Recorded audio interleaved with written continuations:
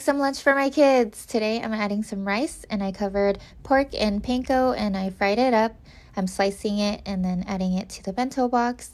I'm going to add some katsu sauce on top. Katsu sauce is kind of like barbecue sauce but sweeter and has a little bit of a pineapple flavor. I added some edamame and now I'm cutting the cucumbers into flower shapes. I'm making the lunch theme green since it's St. Patrick's Day, so I'm using whatever I had on hand that's green. I'm going to be making some guacamole. I added avocado, garlic, tomatoes, onions, cilantro, and a little bit of lime.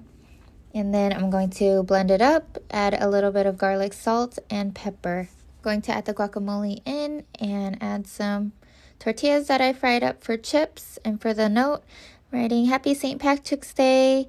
I'm so glad to be spending more time with you. I love you. I hope everyone is staying safe. Bye.